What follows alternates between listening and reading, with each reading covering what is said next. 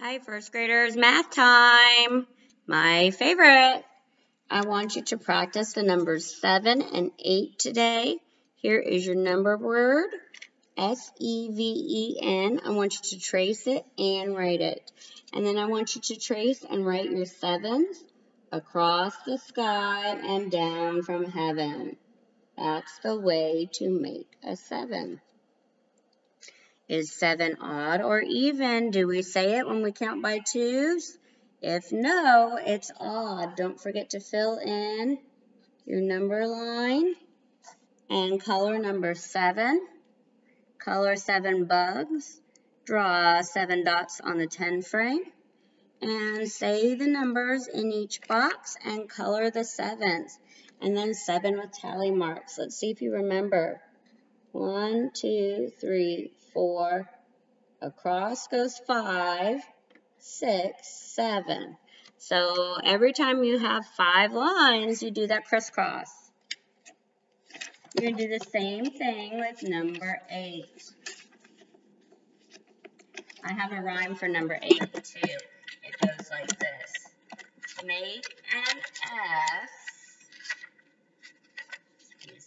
an S, but do not wait. Go back up and close the gate.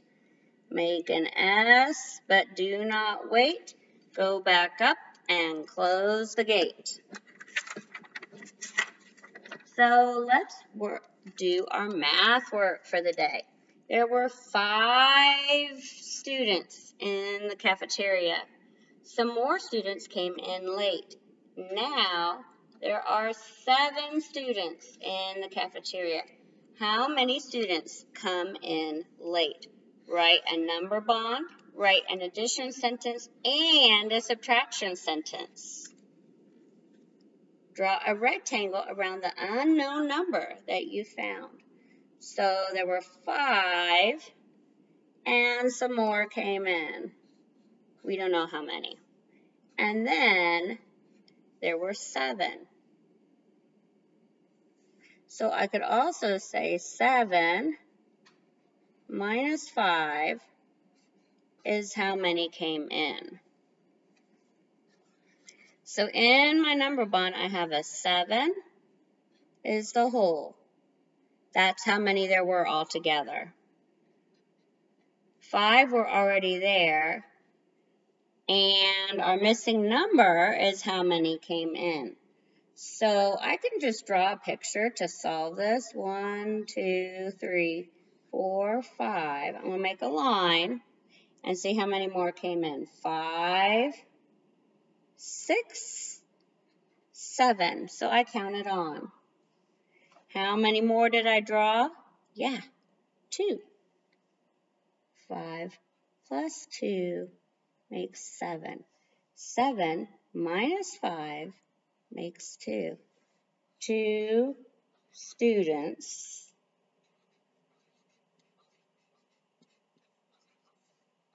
came in.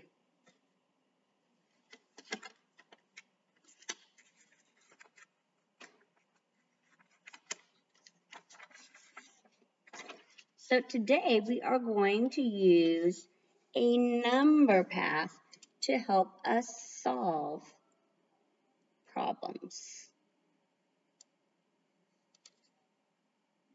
Okay, so these just have your numbers 1 through 10, and we call that a number path. Some people call it a number line, but it's the same deal.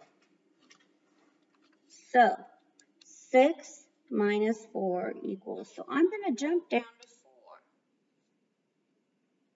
1, 2 jumps. I made 2 jumps. 6 minus 4 is 2. And that's the same thing as 4 plus something equals 6. 1, 2.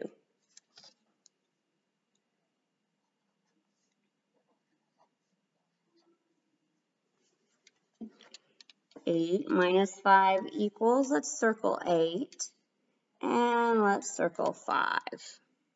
And I am going to jump from 8 to 5. 1, 2, 3. When you jump, make sure you stop off at each number. Don't skip any. And that was 3 jumps. 1, 2, 3. 5 plus 1, 2, 3 equals 8. Nifty, right? Numbers are so cool. 9 minus 6. Let's circle 9 and circle 6. And I need to figure out how many jumps are between them.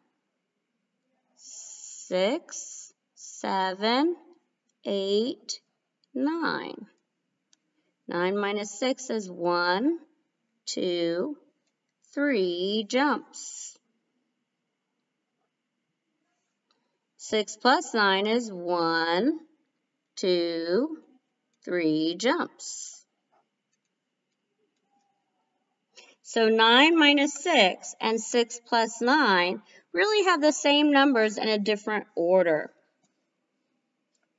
9 minus 3. Ooh, 9 minus 3. Ooh, those are far apart. I wonder how many jumps that's going to be. So let's first go 9 minus 3. 1, 2, 3, 4, 5, 6. So I can even count backwards. 9, 8, 7, 6, 5, 4, stop at 3. 9, 8, 7, 6, 5, 4, stop at 3.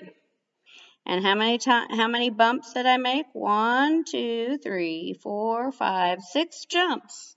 9 minus 3 is 6. So then I can also go, okay, 3 plus something gets me to 9. How many jumps got me to 9? 3, 4, 5, 6, 7, 8, 9. 1, 2, 3, 4, 5, 6 jumps.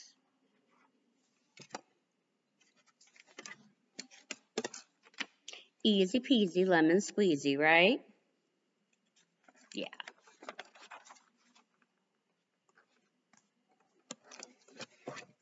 So for these, you're going to use the number path to help you solve. So I'm going to just like make lines between these, because these are the sets that are the same numbers. So you want to do these two together, these two together, these two together, these two together, these two together. And may I make a recommendation to you? Use a different color for each set of problems so you don't get confused. So 5 minus 4, I need 5 and 4. 5 minus 4 is how many jumps? J, just 1. 4 plus how many jumps is 5? 1. Nifty, huh? So then if I use another color so that I can see what in the world I'm doing. Let me find another color here. 5 minus 1. So here's 5, and here's 1. See how another color is helpful? 5 minus 1 is how many jumps? 1, 2, 3, 4. 5, 4, 3, 2, 1. How many jumps did I make? 1, 2, 3, 4. 4 jumps. 1 plus something is 5. How many jumps between 1 and 5? 1, 2, 3, 4 jumps. See if you can do these ones in other colors. I want to see what you can do.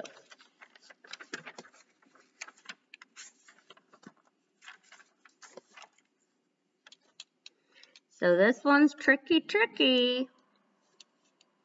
You're going to use the number path to help you solve the subtraction, but then you're also going to turn it into a number sentence. So like 5 plus something equals 7. Go ahead and do the others and see what you can do. You're smart. I know it. you prove it. Bye.